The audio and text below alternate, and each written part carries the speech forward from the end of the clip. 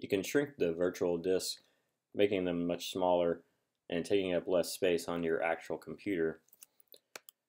One way to do this is to wipe the free space on the operating system and then use the built-in tools that come from VMware to shrink the disk. So in this example, we have a Kali Linux virtual machine and it's running on a Mac, but the procedures are much the same for any combination. So for example, you might have a Linux virtual machine running on Windows or a Windows virtual machine running on Mac or whatever. For Windows, wiping free space is easy. You can download utilities like CCleaner and they'll automatically wipe the free space for you. In Linux, you can use tools like sfill. So for example, you can do apt-get install, secure delete, and install that. I've already installed this package, so we're ready to go. This comes with a tool called sfill.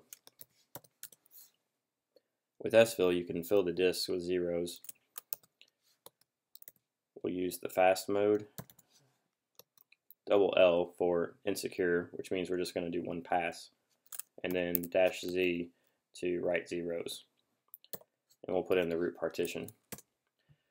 So you run this command, and this will place zeros onto the partition wherever there's free space or free inodes. It won't hurt the existing data on the system. To do this in the Mac, you can use the disk util and go to the erase tab and then select the free space option.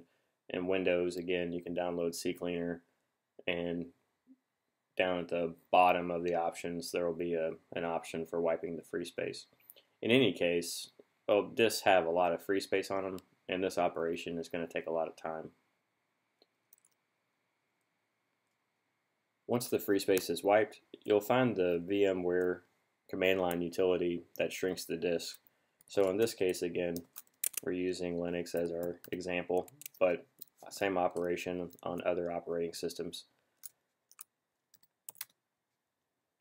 In Windows, this will be in the C drive, right in the program files, and underneath the virtual machine tools. So what we're looking for is the VMware tools. We're going to use the VMware toolbox command.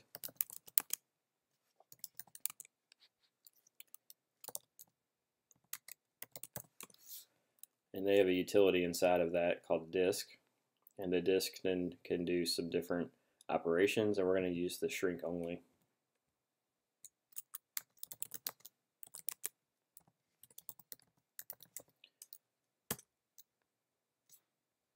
So when we click on that option, it'll go ahead and start the shrinking process, and depending on the size of the virtual machine and the size of its disk, this operation can take from a few minutes to more than 10. Once the operation is complete, you'll see the disk shrinking complete message, and you'll notice that this virtual disk is taking up a lot less space on your real hard drive.